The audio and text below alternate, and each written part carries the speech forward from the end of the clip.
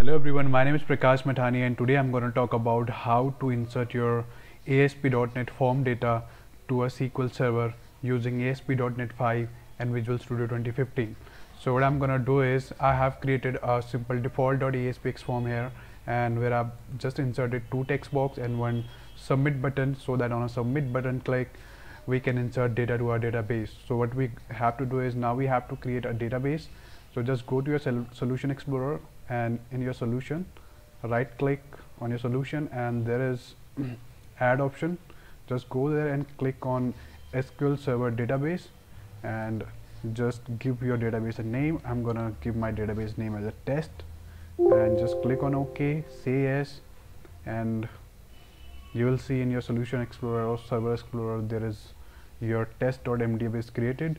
Now just go inside your test.mdf, there is a table, right click on table, click on add new table, and you can just give the name of your table from here.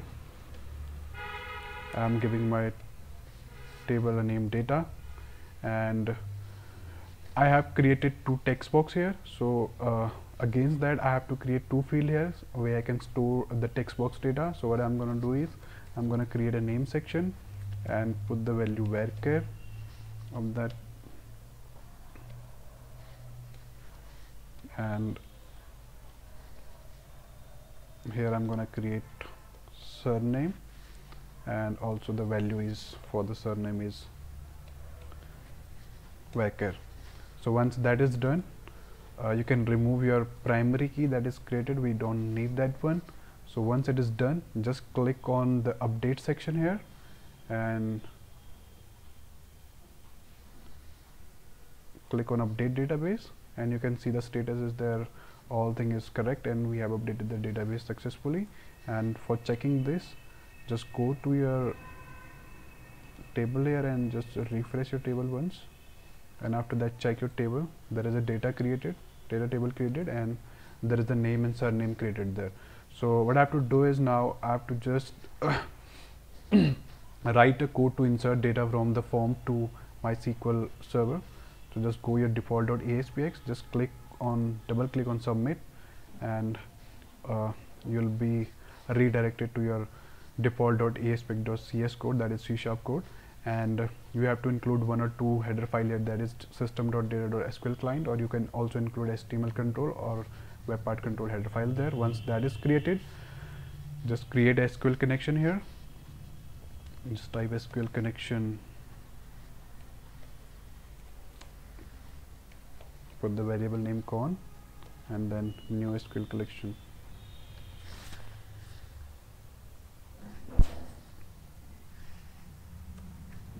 Is equal to new SQL connection,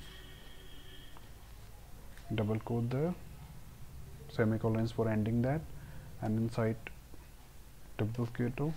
So inside that Q2 you have to include your connection string. So how we can fetch the connection string is go to Server Explorer and click on your database, right click on a database, go to property section, and there is a connection string you can see here. Just click on that and Control A and Control C, it will select the entire connection string and paste inside that section, and press Control S. So now that it's saved. And now go to your button click section here, and what you have to do is you have to open a connection first, con dot open. And once it is open, you have to create SQL command there.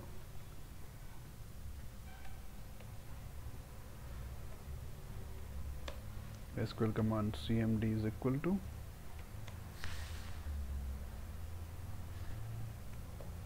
con dot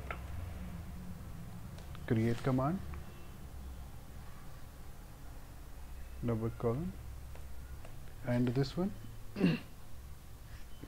Now put the command type cmd dot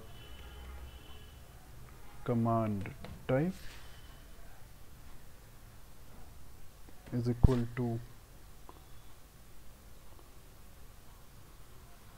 command type dot text, co double am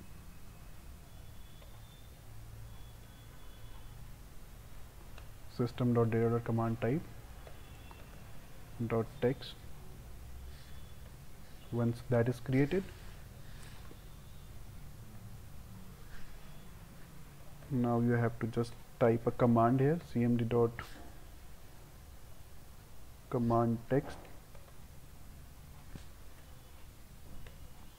and inside that you have to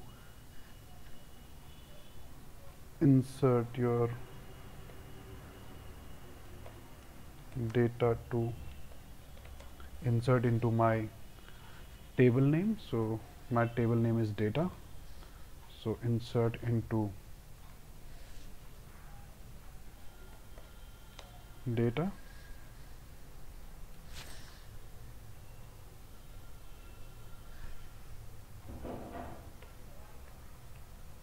values, and here you can just type double colon, then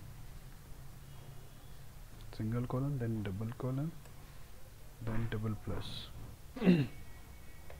comma, and then just can copy the entire this code and just put it here. Okay, it's just showing error in text section above. We don't need to include this here. And now inside that double plus, we can see that in our default.aspx we have created two text box, and the ID of the two text box is text box 1 and text box 2. So we have to just mention these text box 1 and text box 2 ID here. Text box 1 dot text data will be going there, and text box 2 dot text data is going here. So once that is done, cmd dot execute non-query, and close your connection, con dot close. So that's all we have to do. So by using this code we can insert our data from form to our SQL database. So just press Ctrl S and debug your file, press F5. So we can see that we are in our browser section. So that is, we can put any name. So just type ABC and DEF on surname and just click on submit. So my data is submitted there. So what I have to do now to check that whether my data is been on my database or not. So just go to your Solution Explorer, just refresh your database and go to your data table and go to show data table data, and you can see that there is ABC and DEF coming in my name and surname section as I have included here. So that means our data has been successfully inserted to our SQL database or data table. So that is the basic operation, that how we can insert our form data to our SQL database. So that's all from my end. Thank you so much.